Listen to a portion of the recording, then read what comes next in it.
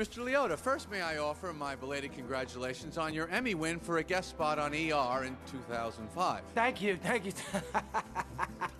I also see from your resume that you're devilishly handsome, but with a churning inner turmoil that's always ready to blow. I enjoy what I do.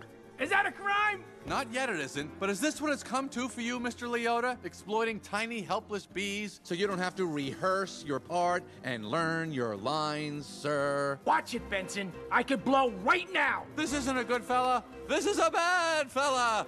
Why doesn't someone just step on this little creep and we can all go home?